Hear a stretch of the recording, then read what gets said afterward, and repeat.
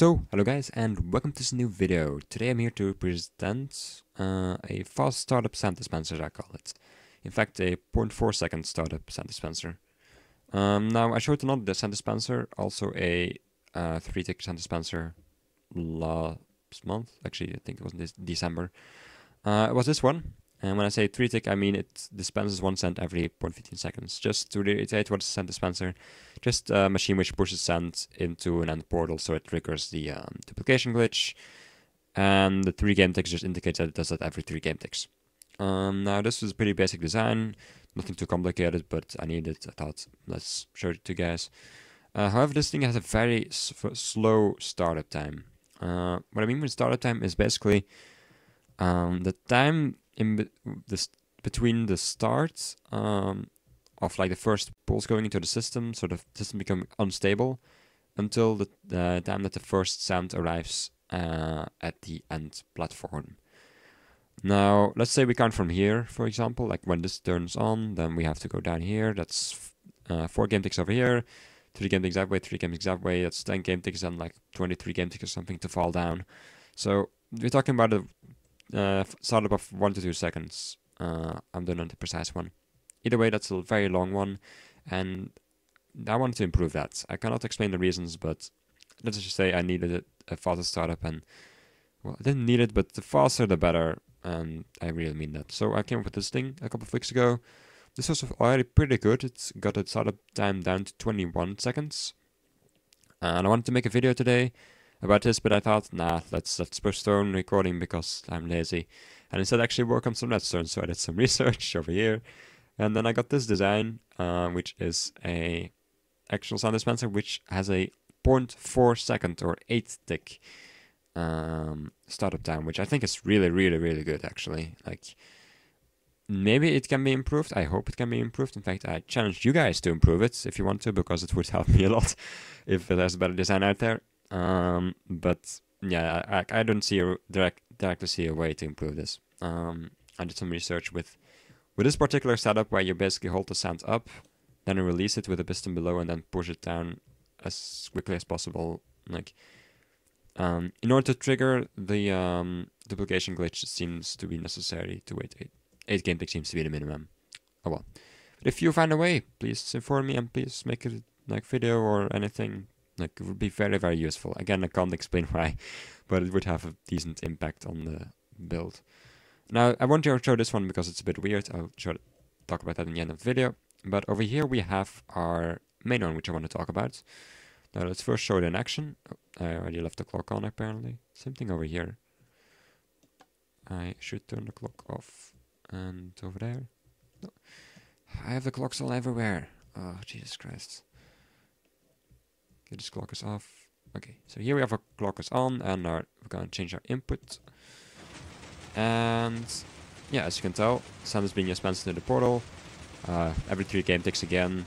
You just have to believe that. And it happens really quickly. How quickly? Well, let me show you.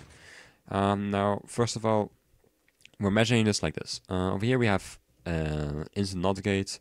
Just as soon as this part of the circuit turns off, this command block turns on. You can be like, wow, but this is where you turn it on. Well, yeah, but this will be in a central location, whereas this represents an instant repeater line, which can be like 1,000 blocks long. And this is the chunk which we're worried about. Also, like, this whole thing has to do with chunk loading issue.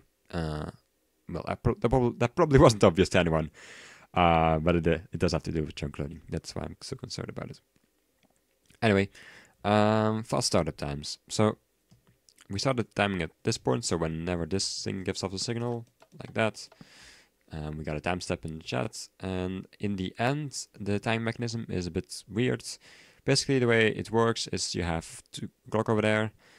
Every game tick, it sets these 2 blocks to a redstone block if it's air, so it replaces air by redstone blocks, and then it also sets one of the 2 blocks to stone. So as you can tell, it's alternating between those 2 command blocks right there. So the idea basically is that, as you can tell, not every time when I break it, it happens. That's simply because, let's say, only in the optics, the redstone block which is placed here will not be replaced by stone. and in the even ticks you could say the redstone block which gets placed here will be replaced by, will not be replaced by stone, and it will actually trigger the mechanism. That's just like a way so that every tick you can actually trigger it. Oh well, a bit fake, but and then over here you have the actual thing which is being triggered by the mechanism. So that is something you need. That's how the mechanism works.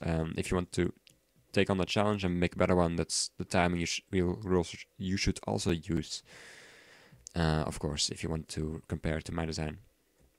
Now, about the startup time, I should probably show this. So, I'll show it in action, but what I'm going to do now is I'm going to have this charge up, and now we're going to do this, and we're going to basically deactivate it and quickly go into the end, and we're going to wait for a bit, and as you can tell, we're getting stuff through. 8 ticks after it started, as I already told you, or I don't know, I'm not sure if I told you. Anyway, so that's working fine. Also, you can tell that sand is going through every 3 ticks, so that's also fine. And yeah, so I don't know this. Oh yeah, there's one more thing I want to mention. Oh yeah, actually 2 more things. First of all, let's turn this thing off. This circuit right here looks a bit strange probably, but all this is D flip-flop. You can find a link to that on the wiki.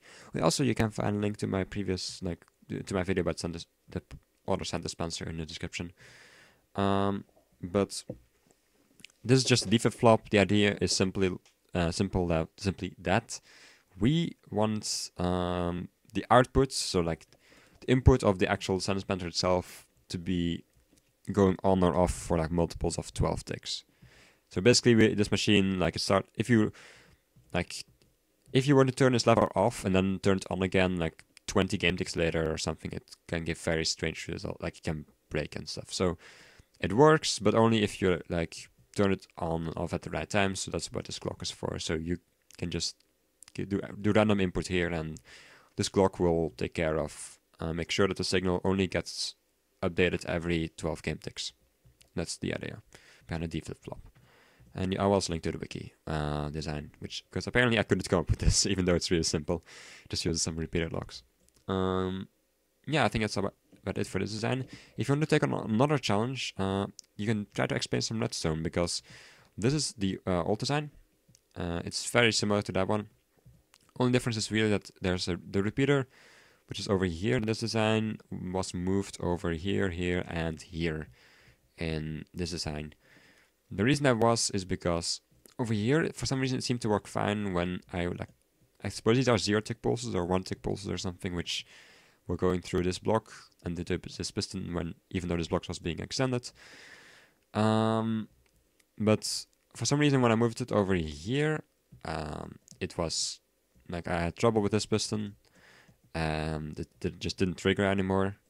Over here, all the pistons trigger. And when I moved it, so I was like, maybe it's like relative to the chunk, maybe that's like how it's like dependent. But so I moved it exactly 2 chunks over here in this direction, and it's still like these 2 pistons didn't work for some reason. So it is really coordinate dependent, it seems. So I just didn't understand, and I added these delays to and that fixed it seems. But if you want to figure out what's going on, then feel free to. If you want a challenge. Yeah, over there's nothing important. So yeah, you can get the design, that one actually, in the description. Yeah, you can also find my link to the 0.15 second sand dispenser, the wiki, D flip-flop page, and I think that will be about it. So thanks for watching, guys, and I hope I will see you in another video.